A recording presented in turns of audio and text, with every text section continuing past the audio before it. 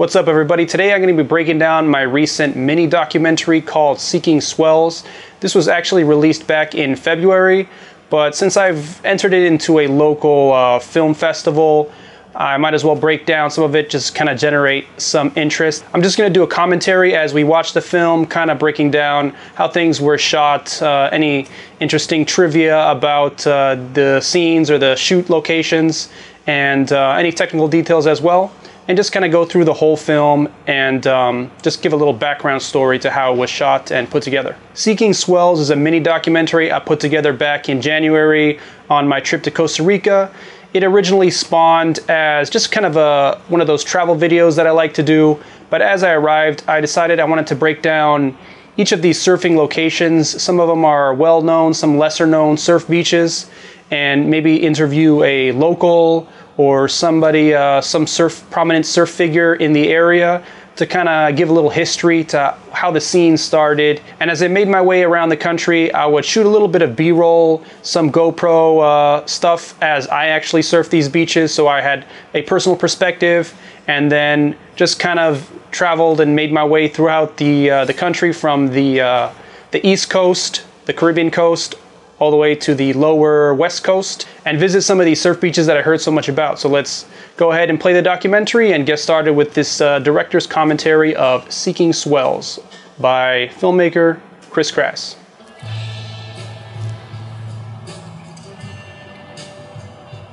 Costa Rica, the rich coast. Nearly 800 miles of beaches. So all of these scenes here at the beginning, they were actually shot on my second or third last day in Costa Rica.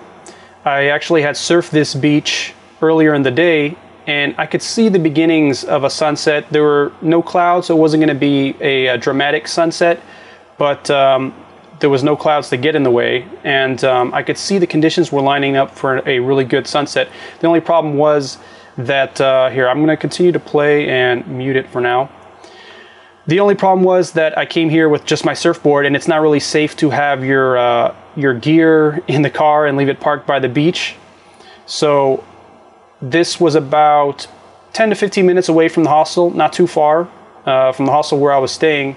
But I finished my surf session, a couple hours before sunset, and I rushed back to the hostel to pick up the gear because I wanted to shoot this amazing sunset. And then they happened to be doing some construction, some tree trimming on the road, and so there was about a 10-minute wait. And long story short, I basically made it barely in time to catch the sunset. If you go and see the sun where it is over here, this is when I started shooting, so the sun was already on its way down. And once the sun is on the horizon, it drops really quickly. So I had really just 10-15 minutes to get these shots, and it really came together really well because the inspiration for this documentary was the classic Endless Summer documentary, surf documentary. And it starts out with these same kind of very golden sunset scenes.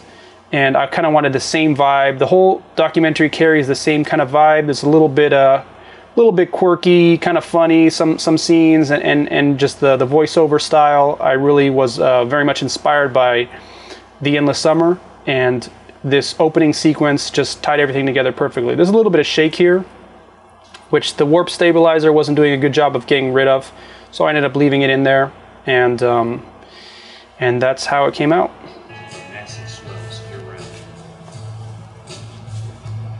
So this drone stuff was actually shot after the sun went down, and these scenes are actually from Pavones, which was one of the last locations, the second to last locations that I visited on my trip in the southwest, pretty much southernmost point of the country. And it had just these amazing prehistoric rocky beaches, and I got really lucky with the sunset there as well. So I had some handheld footage that I shot, and I also flew the drone, which I believe is in one of these next shots. Coming real close right here, you can see the splash as I just narrowly get the drone all wet. These sunrise scenes are actually in Manzanillo, which is near Puerto Viejo, the first location technically that I visited. It's a little national park and just had this amazing tree here. I shot a lot of photos here as well. And since it's all golden golden hour footage, it just ties in well, even though the previous footage is all sunset. It's like this that sparks something inside of us. There's a time lapse in Pavones.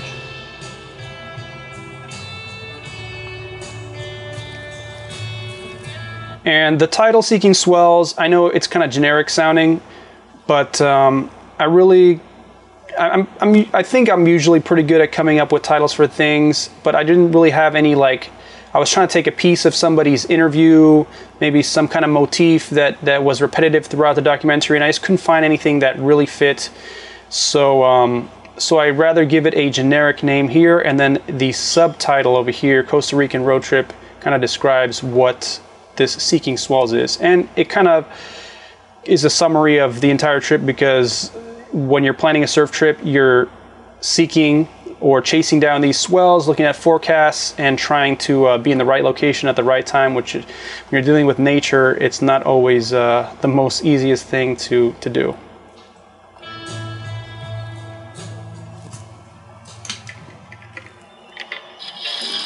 There's two ways to plan a surf trip.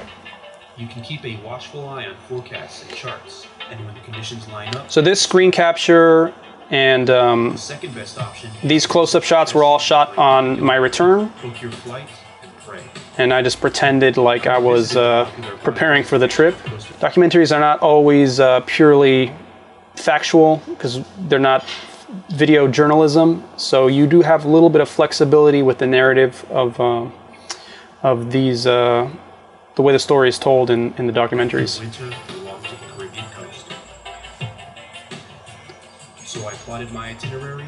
Most of this driving footage was shot with my DJI Osmo, because when I go on my trips, I always shoot vlog footage, BTS vlog footage with the Osmo. And since I was alone on this trip, I couldn't really hold the GH5 and shoot steady driving footage, and it would just be too inconvenient. So I shot all this with the Osmo and just incorporated it into the dock and cut the aspect ratio to fit accordingly. My first stop was the tiny town. These map graphics were all done in After Effects, and you can just customize the little route and the start and end points on the template. Puerto Viejo, a 4-hour drive through jungles, mountains, and beautiful coastlines. These car shots were actually not me in the car, but I found a car similar looking to the one that I was driving. Again, since I was alone, I can't drive and fly the drone at the same time. So this was actually on one of the last days after that opening beach shot. I went up to visit this location in the mountains, and there was just this cool road coming through here with the trees and with the drone, and with the long focal length of the drone, I really liked the lens compression effect. And so I pretty much just stayed in the air and waited for cars that looked like the one that I had rented coming through, and I knew in advance that I was going to cut these into some part of the driving sequence.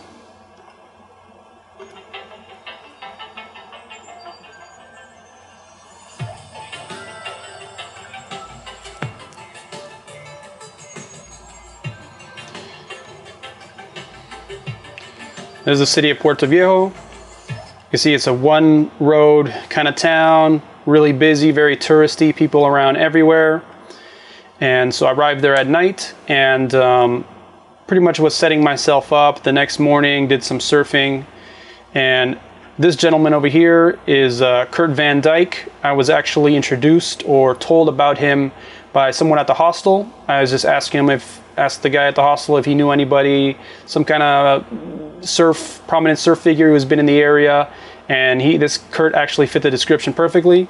And he's from Hawaii, from Southern California, and had moved to Costa Rica about 37 years ago. So the perfect person. And I asked him about the local beaches here, and then in order to make the documentary connect, as I was visiting multiple locations, I would ask him about locations that I was visiting, anybody that I should ask for there, and everything really tied together really well. Costa Rican people knew of it, and around the world it was kind of still an underground wave. You know, it never became famous. It was hard to get to in the past. It was all gravel road. There was no electricity here or nothing. That's Kurt, a local surfer who's been in the area for over 30 years. He's This is also Kurt's the owner of hotel. Puerto Viejo and a shaper of unique balsa wood boards. He's also a surfboard shaper. My name's Kurt Van Dyke. I was born in Santa Cruz, California. Pretty much grew up in Santa Cruz, you know, most of my life. Did some surfing in San Onofre, where my grandparents lived and stuff, and then in Hawaii, where my uncle Fred lived. Kurt's uncle Fred Van Dyke was a pioneer big wave surfer in Waimea Bay, and so Kurt began ripping pipeline from a young age. So all these photos were given to me by Kurt. Yeah, my friend Garcia. If you look at them, they're film photos, and he took a photo of the photos with his camera, his cell phone, and so it's not the highest resolution, and they were not very well taken care of, so there's splotches and all kinds of blemishes everywhere. So I cleaned these up in Photoshop and just made them a little bit cleaner, did some editing with the colors. I was going to do some animation, some of that kind of 3D, 2D After Effects animation with these, but due to their really poor resolution, I decided to just keep them as is and just clean them up a little bit. Ripping pipeline from a young age. Yeah, my friend Garcia have been sending me pictures of.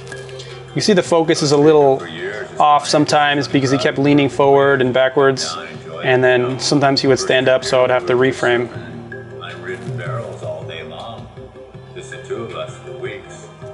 So I kept coming back year after year after year. We pretty much surfed this break. Maybe 4 or 5 of us surfed this break for 15 years.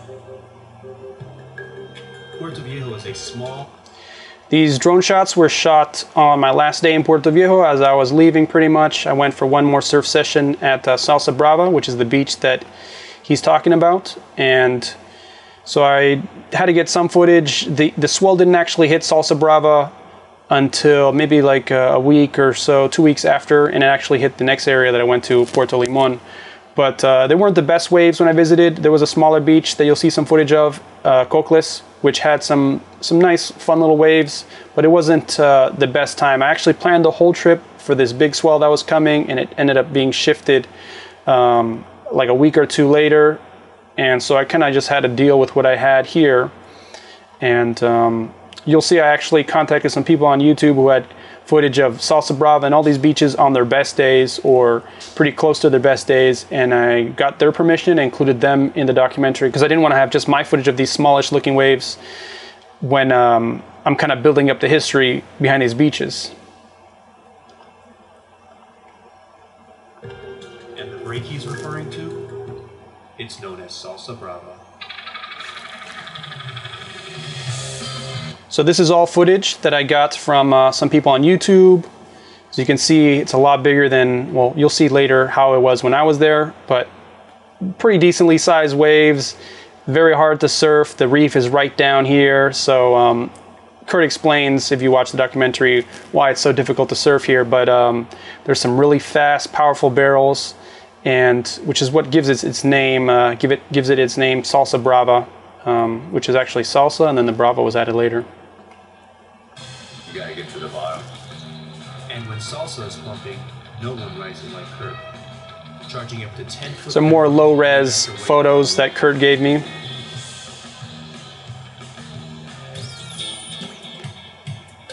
Unfortunately, when I was in town, it couldn't look. So there was pretty much one or two people surfing when I was there because it just wasn't the right swell for it. But I would be remiss if I visited this location and I didn't get in the water. So, you know, they were rideable, had some fun surfing there, and, you know, I could say that I surfed Salsa Brava, so that was worth it.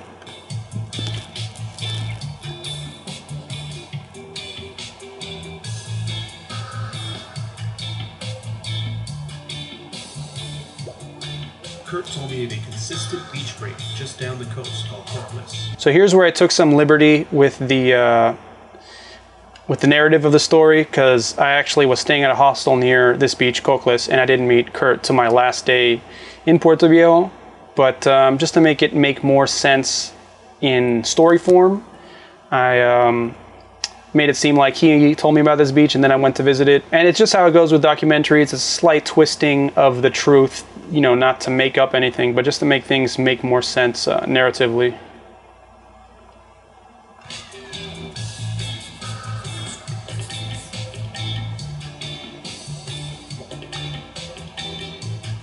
So you can see the waves weren't the biggest, but there were some people out here and, you know, small tubes that you couldn't really make it out of, but they were definitely fun waves to surf.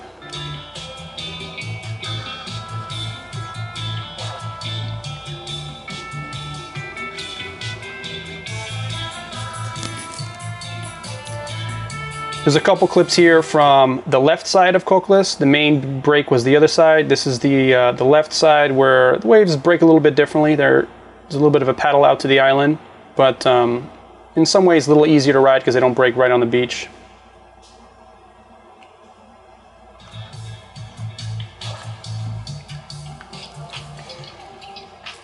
A trip to the Caribbean coast isn't complete without a visit to some of its many national parks, the most famous of which is Costa. So all of this footage was shot on my 2 sunrise trips, 2 sunrise visits to this area in Manzanillo, where you saw that scene from the opening drone shot. And I shot some time lapses there, as you can see, and got some drone stuff. And then this ship was also in Manzanillo, but a little bit further up the beach. Just a cool little scene. There's a few ships wrecked out there. Here you can experience a slice of Costa Rica's diverse selection of wildlife. And so these extreme close-up shots, you would think they were shot with a macro lens or something, but to be honest, when I'm traveling or when I'm hiking especially, I have to be so minimal with my gear that I'll have obviously my 2 time-lapse cameras, my photo camera, my video camera, and pretty much just one lens on each. Maybe I'll bring an extra wide and the gimbal if I have space. But all these close-up shots with this nice bokeh was shot on a Panasonic kit lens, 14 to 140, variable aperture. You know, nothing fancy at all. But I shot it from a pretty far distance, zoomed in, so you get that blurred out background, and it looks pretty good for what it is. These were some monkeys that, those were howlers. This is the capuchin. The sloth I pretty much only saw at the end as I was making my way out. They're just so high up in the trees, they're hard to find. And then they have raccoons there, wild raccoons, which I guess are native to the area. It's another howler monkey over here. Close up of this cool looking spider. And this guy stole somebody's protein bar and started opening it up and started eating it. Look for Checas. He does boat rides to the island, and the island of Limon is pretty much close to world class on a good day as you can get it. So this guy Checas that he was talking about, I didn't actually end up meeting, but he had other people working for him that did the boat rides, and I'll cover that a little bit more when I get to that Puerto Limon spot. But it was a pretty cool experience. Outside slap. It was a pretty cool experience. And got really lucky. I snuck this in really at the last day. So after a couple days in Puerto Viejo, I drove up to Limon, which wasn't too far, still on the Caribbean coast, and went up there to check out the beaches that they had.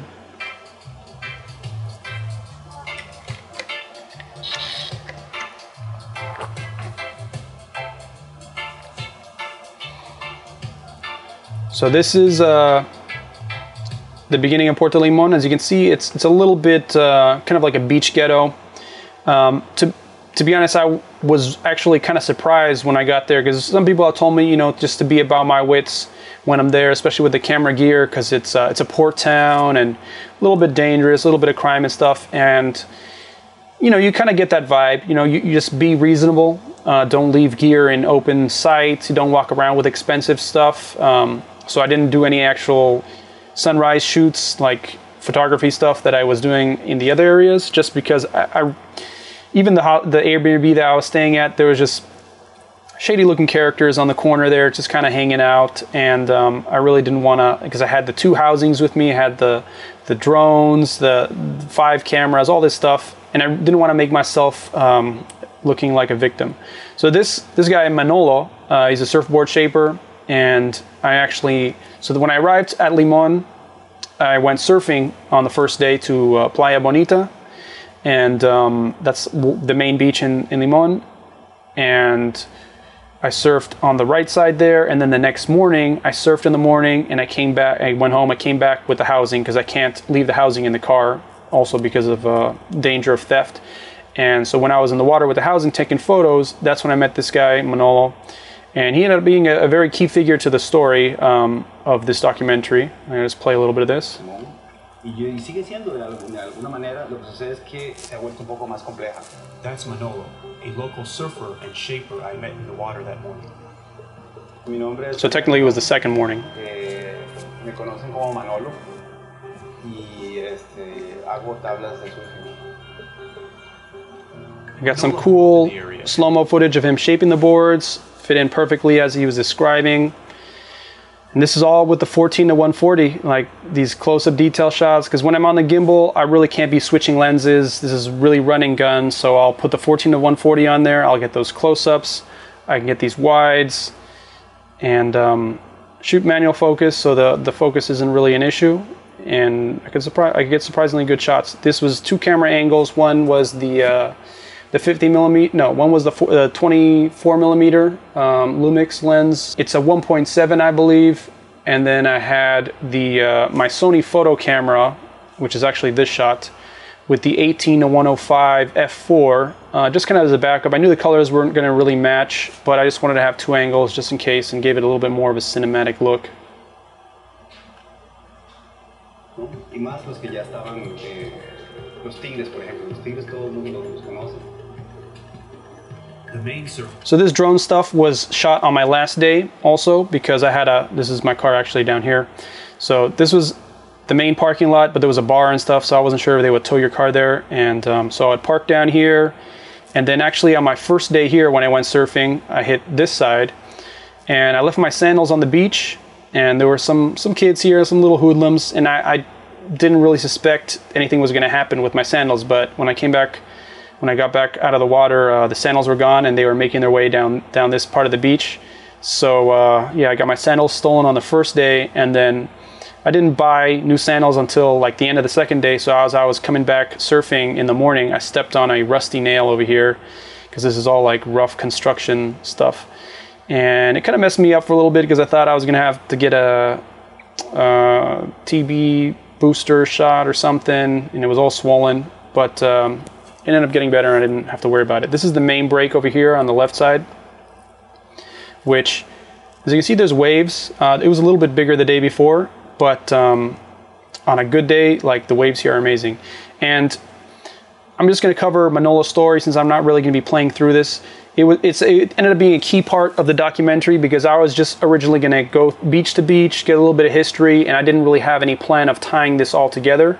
But Manolo told me about how the main surf scene was actually in Puerto Limon and Playa Bonita, and the island over here, it wasn't actually a surf destination. And then there was this big earthquake in 1991, and it kind of just shifted the beach. I think it lifted up the reef or something, and so the waves are not as good now as they were before 91, and that whole big surf scene kind of ended. And then in doing so, the surf scene spread throughout the country, and that's where you have Jaco, probably the more touristy, the most popular surf beach in Costa Rica. And then people started going more often to the island over here, and it was a bittersweet kind of situation. Obviously, there was destruction and death. You know, there was a few people who died. It wasn't that big of an earthquake, but you know, a lot of damage to property. But it really impacted the surf scene and created this narrative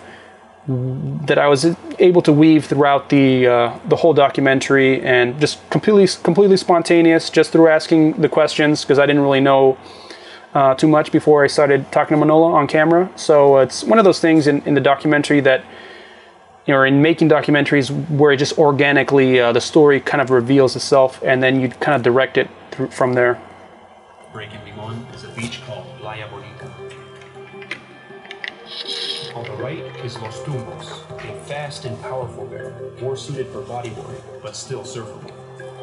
On the far left is the main reef break of Playa Bonita, a slabby Bali-like wave when the conditions are right.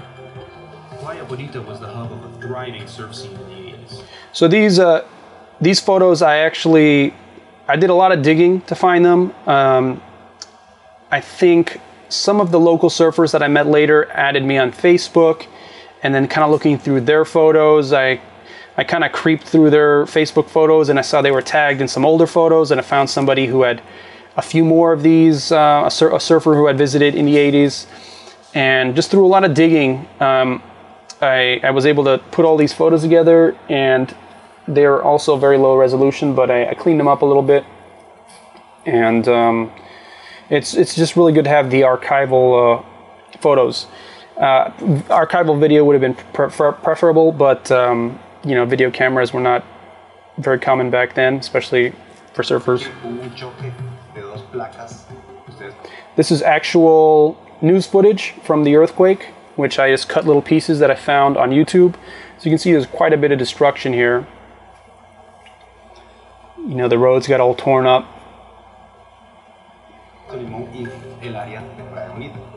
Entonces yo recuerdo, por ejemplo, haber surfeado a los 15 días después de eso y era imposible meterse porque estaba, o sea, se había subido demasiado al arrecife, no se puede surfear.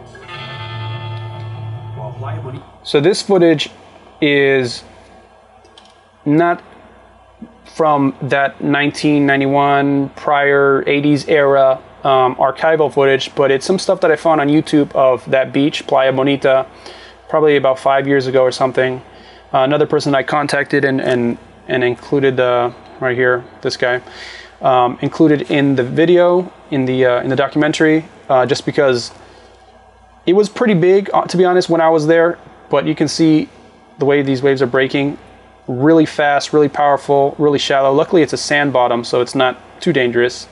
But it's some gnarly waves here, and this is on the left side that I got with the housing. And this is a video that Manolo sent me from the right side, I believe.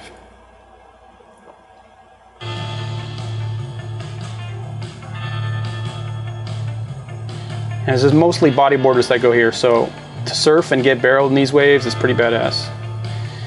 I ate a lot of shit just dropping in on these waves.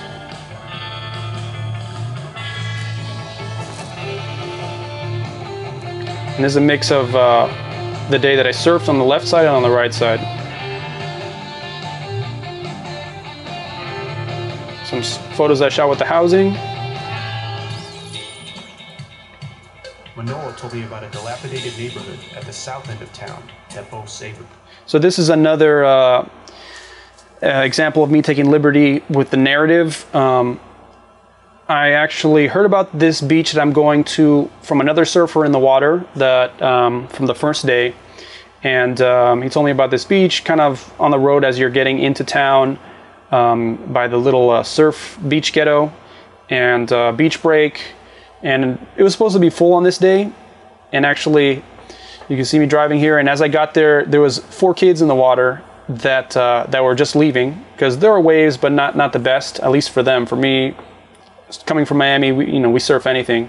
So you can see there's waves out here, and the kids were just about to leave, and I told them, just go in there, get some footage, catch some waves, I'll get some footage, and I'm making this little documentary and stuff. So it kind of peer pressured them into going back in. These kids right here. And then as soon as they got in, some people approached me on the beach, some other kids, kind of asking what I was doing, and kind of the word spread out real quickly that I was there shooting for a documentary, which it's just me, but I don't know, I guess you see somebody with a camera, and so like more and more kids started showing up, some people started showing up, and then those first group of kids weren't that good, and then these kids that could really rip ended up showing up, and I got some cool photos and video of them. And one of these guys, I'll show you, he actually told me that they were going to the island the next day. Even though it wasn't the best, there still should be some waves there, a little bit of a swell. And he introduced me to the guy who works for Tecas that Kurt spoke about, and this guy, Marco Picado. I don't know if that's his real last name, but another old schooler. And we made the arrangements to go to the island the next day. The trouble was that I actually had to drive back to the airport to return the car. I was switching the the sedan for a 4x4 vehicle, because on the west side of the country the roads are more rugged, and some of the beaches I was going to visit I needed the 4x4. So it was a really tight thing fitting this in the morning, because it's a 3-hour drive to the airport, and to make everything in time, 3-hour drive to the west coast. It was going to be tight, but it was going to be my only chance to get this footage of the island, which is really key to the story. So I just went along with it and made it happen.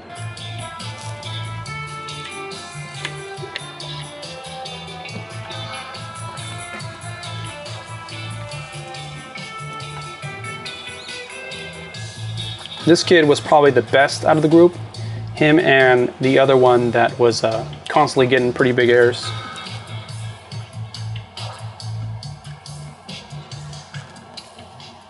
Si me pones a escoger, yo me quedo con la isla.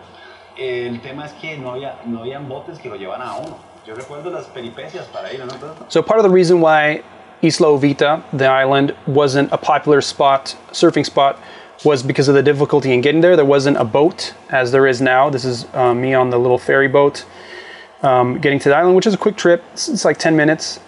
But before he told me before they actually used to paddle, you know, it's probably like half hour, 40-minute paddle. But it's still pretty badass to paddle all the way out here and then start surfing and then have to paddle back all the way at the end of your session. So it's understandable why it wasn't that popular of a surf spot.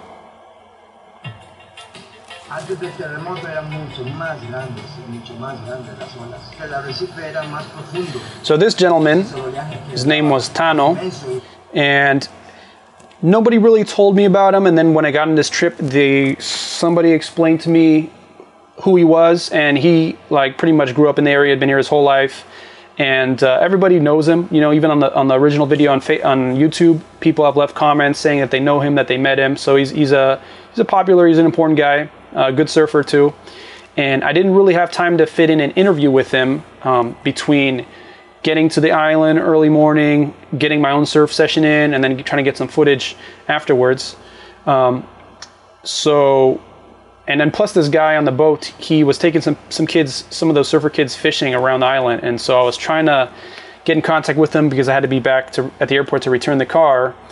And then finally I found the guy, and he came to pick me up. And then me, Marco, and Tano headed back to the mainland. And you could see the recorder right here on his necklace because he's not wearing a shirt, and I couldn't clip a lapel mic to him. And I didn't want the cable running somewhere.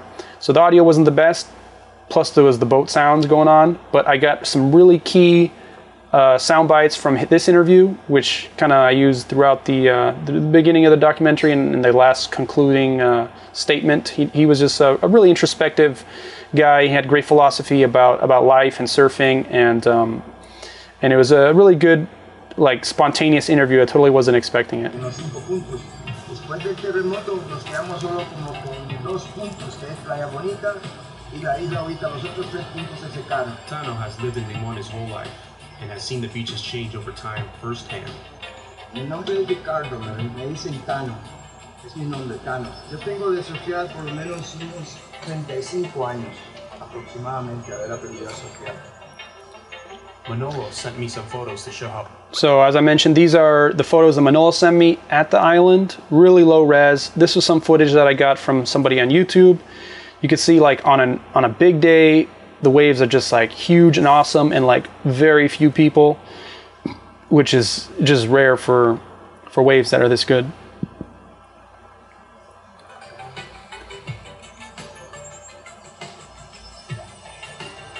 One of the surfers that came with us on the trip. This is some shots from the boat, just handheld. This is where we unloaded. Was nowhere near its peak potential. And you can see at the beginning there were some waves. They ended up dying down towards the end. I got some good rides in, and then I tried to paddle it back out with the housing, trying to jump off the dock and paddle out here, but the current was just so ridiculously strong. And Marco, he kind of forgot to tell me that people don't usually, when the photographers come to shoot videos, they don't usually swim out to the break because of that current. They usually get dropped off by the jet ski, or they just shoot from a little boat or something, kind of like Tia Hopu style. But yeah, I spent like half hour like struggling against the current and got nowhere. And he was like, "Oh yeah, by the way, I forgot to tell you that people don't usually swim out there." And I was like, "Thanks, Marco." I managed to get some nice ones under my belt.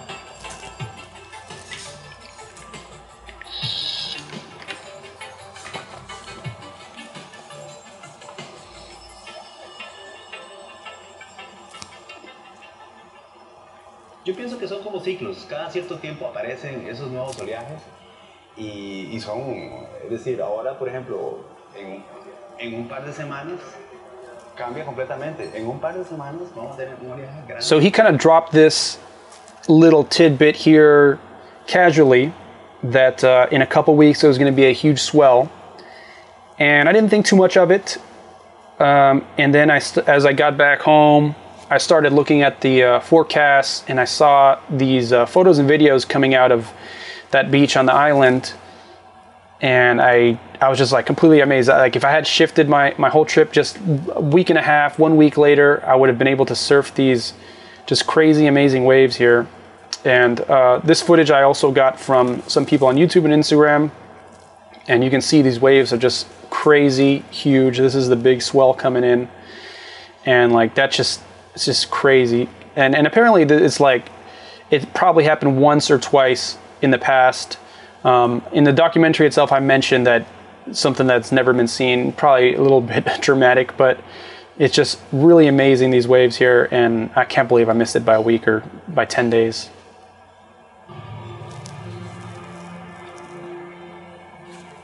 And with the internet and all that, you can see there was a lot more people in the water, but still, for something like this, that's not a lot of people, and you could definitely catch a few without getting dropped in on.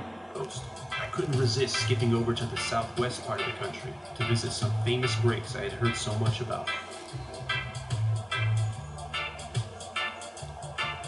So, as I mentioned, I left Puerto Limon, or I left the island, zipped back to Puerto Limon, went to the Airbnb, quickly got all my gear, and made the 3-hour drive to the airport and then down to this location. But I kind of didn't include that in the documentary because there's no really any point in it. These are some more of those shots that I mentioned that I got on that last day. A little drone shot of the car, similar looking car coming through. This is actually in San Jose, the capital, where the airport is.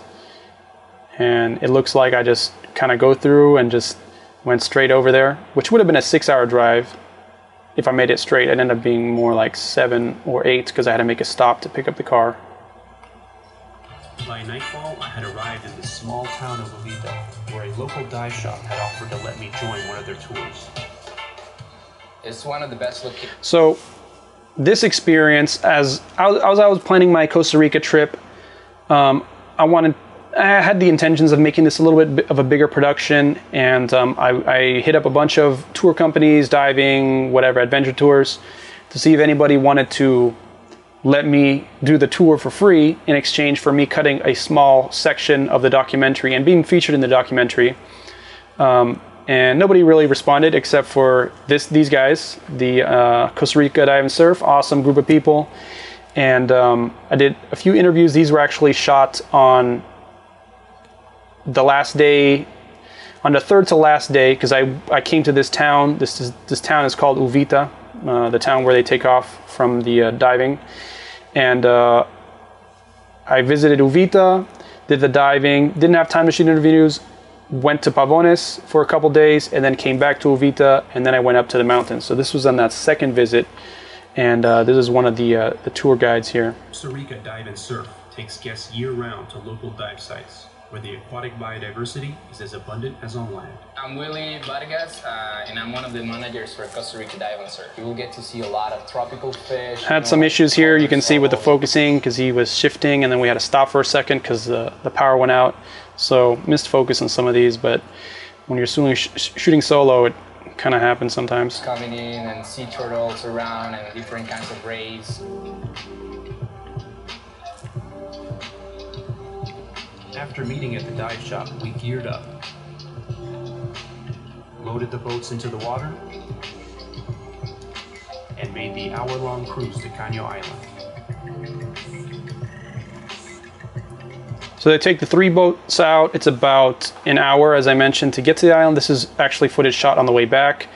The dolphins we saw on the way there, kind of hard to catch because they're always underwater, and then they pop out, and if you happen to have the camera pointing in the right direction, if you're lucky enough, and that's why I only got 1 jump there, and they follow you for a little bit, and then the boat speeds up and you kind of leave them behind. But got that one cool jump and then the shot pointing downward with them underwater. You know, in hindsight, I should have had a polarizer to cut the reflection a little bit, but it was really run and gun, and this was also all shot with the famous 14 to 140 lens.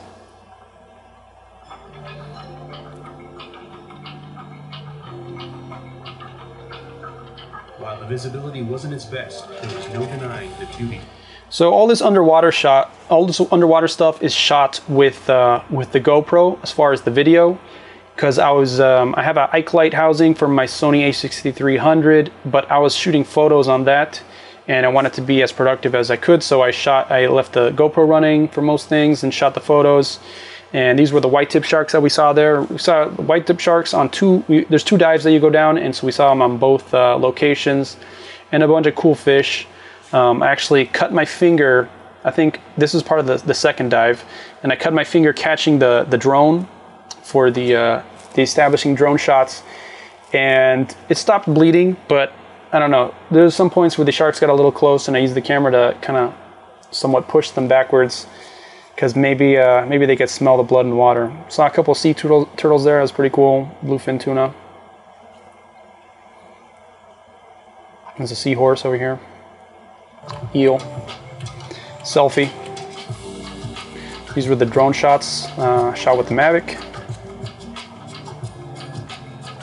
And we had to take off and fly off of the coast because this is all like a nature preserve and there's no drone flying allowed on the island, but since we were in the water, technically it's allowed. It's like going to the land of it's like going to like a children's playhouse. It's like fun, the most fun you can imagine. So I had my itinerary set, of course, and each of these people I interviewed, I would ask them about locations that I was going to visit down the line, just so I can do exactly what I did here, where the same interviewer or same interviewee speaks about each location. I would just put it later in the documentary. And so Pavones is a very famous spot, known for one of the longest lefts in the world. Obviously, I didn't get lucky. I got the tail end of a swell, so on the first day there, I got some good waves, but didn't really get any surf footage there, unfortunately. But I got some footage from people on YouTube, and pretty much just one long wave, because the rides are so long that you'll see the footage here pretty soon. But just that one ride shows you like how amazing the waves are there, and if you're on the wave for like a minute or two, your legs start to shake, and it's a really cool location when the waves are right, when the swell is going off. You know you're almost there when the paved road ends and you're bound. This is where I really needed the 4x4. You don't see it so much here. This is the beginning of it, but then as I started to get closer, it was all just rocky, unpaved road, up, down, steep roads. These are sunrise shots from my second day there. Ahora es una enorme cantidad de agua. El fondo del More drone shots sitio donde revienta Pavones from that same flight that you saw in the beginning of the video. El río pareciera que está inamovible. Es casi como una suerte de registro prehistórico de un poco de piedras que salieron ahí y que se quedaron como. You can see how low the tide was there. Que yo he alcanzado a ver, porque cuando lo surfeé, alcancé a ver a quienes sí podían correr la ola hasta el final, que pueden ser unos 600 metros. Otros dicen que hasta más. Pero 600 metros de una ola te tiemblan las piernas. O sea, es un ride bien largo. So this is the clip that I was talking about. Let's see. It starts at exactly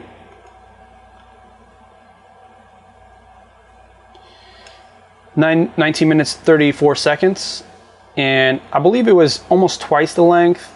There was a little part earlier, but I just had to cut it because otherwise it would be just a long clip of one single wave. And I was going to fit a second clip that I had after it, but it was another long ride, and it's just too much. It just shows you how amazing the waves are here. And this is by a guy named Tucker Mason. Ride, they're not kidding. With the right swell, rides at Pavones can last up to a mile. Plenty of time to impress the girls standing on the beach.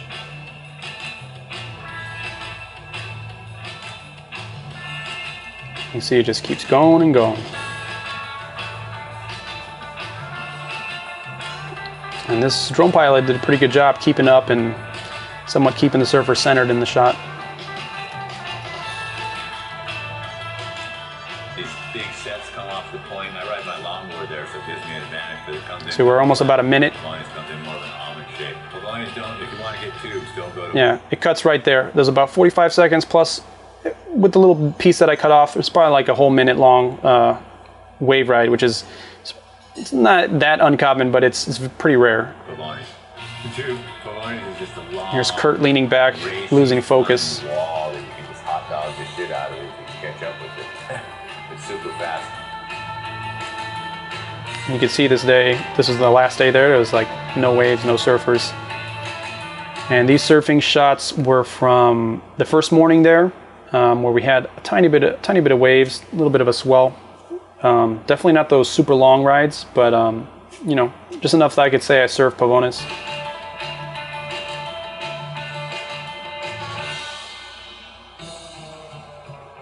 And actually, I was going to return after that surf session, come back with the housing as I did in Playa Bonita, but I had some issue with the Airbnb, and a new person came to manage it, and the person who was on the listing, she had moved my reservation to another bungalow and this whole thing, and so I lost like probably 3 hours there, and by the time I got back to the beach, the wind had picked up and the waves were gone, so I was a little bit annoyed with that. But you know, it is what it is. That's why I had to get the footage from somebody else on YouTube. On my last few days, I headed up to a fun little beach break called Dominical, where it breaks pretty consistently, even when it's not big. So Dominical is the beach that you saw at the beginning of the documentary, where I surfed there sunset or afternoon of that first day. That's where I got those video shots, and I think these are actually from, I think there's a mix here from that afternoon and from sunrise the next morning. I thought of the people I had met while chasing waves around this surfing paradise and the stories they had to tell.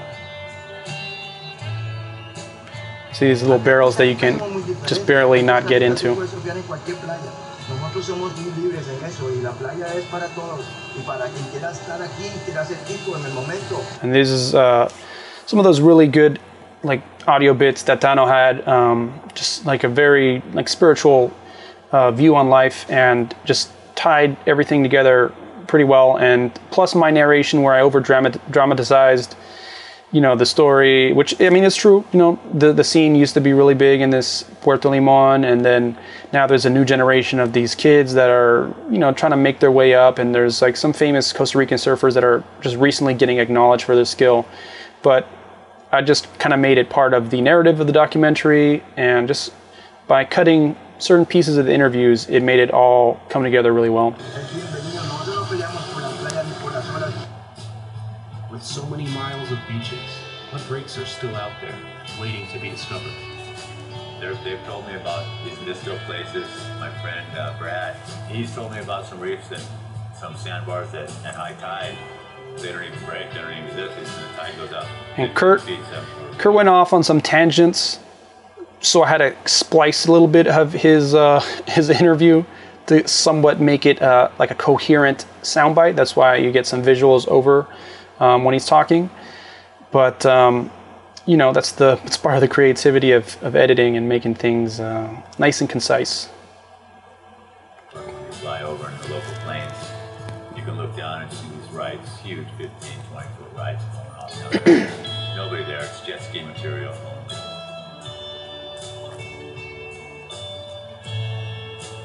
O sea, ¿qué nos dejó el terremoto? Esa es la pregunta. Yo creo que eso es algo que sería interesante preguntarse. Yo creo que el terremoto lo que hizo fue diversificar cosas. Yo ya conocía, por ejemplo, la isla. Yo surfé la isla antes del terremoto. Pero nadie iba a la isla porque era muy largo. Y para ir a la isla había que tirarse nadando porque olvidate. O sea, no habían botes. ¿Quién te iba a llevar a la isla? I thought of the re-emerging Limon surf scene and the potential talent, not just there, but in all of Costa Rica, waiting for their time to shine. You see some of these shots were from earlier, but it was part of my kind of coming around and bringing a nice conclusion to the whole thing, tying together these last bits of interviews, and And so just kind of cutting between some of the footage that I shot earlier and making it all sort of make sense here at the end.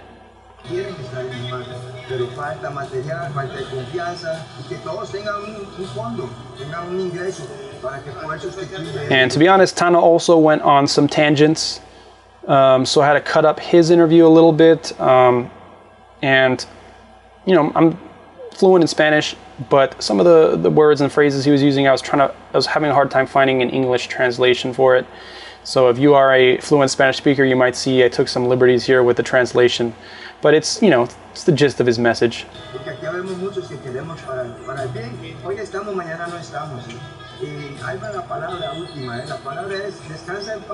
Y para descansar en paz hay que hacer las cosas bien, porque el que no hace las cosas bien no lleva paz consigo mismo. Tenemos un paraíso para el día de mañana en nuestra vida. Espero que cuando estemos en ese paraíso, después de estemos en la zona perfecta para todos los surfeadores del mundo. And it was a perfect little audio bite for the end, and that wraps this up.